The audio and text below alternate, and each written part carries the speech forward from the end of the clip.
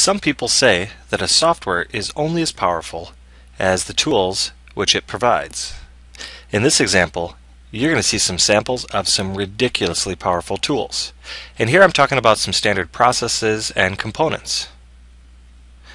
For example, you can see while we've roughed in our design, there's no fasteners or anything holding this project together.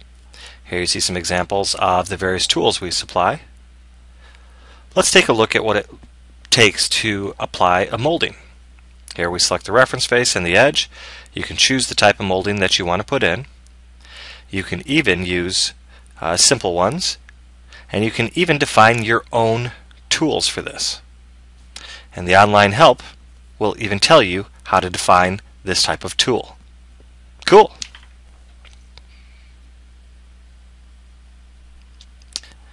Okay, so let's choose our tool, say OK. Like that, the molding has been applied. Next, let's do a Tenon-Mortice.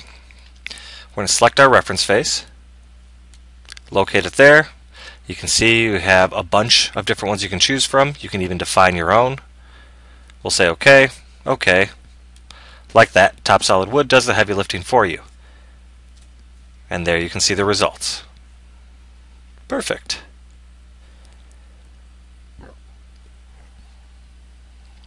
How about we apply it on the other side as well? So again, choose the reference face where we want to position off of. We'll say OK and OK. And again, the work's done for you. Pretty easy. Next, let's launch our component wizard.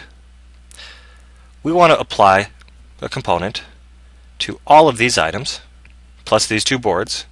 What kind of component? I think, how about a dowel? Say OK. Choose our reference face. We'll turn off the realistic rendering for a second. And like that, you get a preview of everything, and you can flip where it's going, but you can see it's automatically applying the components properly. Let's maybe have a closer look at that. There's all the dowel pins it put in one click. Yes, it's actually that simple. Don't believe me? Let's have another example. Let's run that component wizard one more time. And this time, let's work on the supports. And how about we add a screw? Our reference face, like that. The screws have all been added, and more importantly, all the processes are applied to the drillings that will be required. There you can see the drillings. I mean, how cool is this?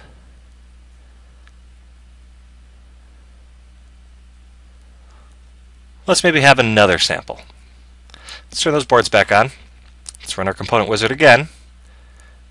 And this time, we'll just manually select what we want to modify. So we'll grab those boards. And this time, let's put a dowel cam in. Choose a reference face again. Say inside the faces, and here you see a preview of everything.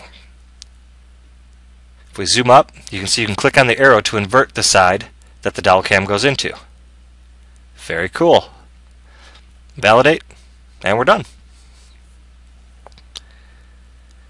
If you think about it, we've just done a lot of work in a very short time on a nice three-dimensional model.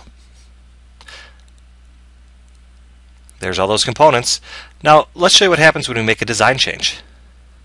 Watch how smart this is. Here, we're going to go ahead and modify the depth of our little bar. And notice it added a third dowel cam there. It was smart enough to know to do that even.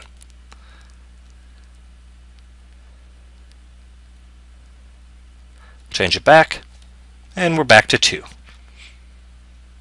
Very awesome. So here we'll turn on all the components of our design again.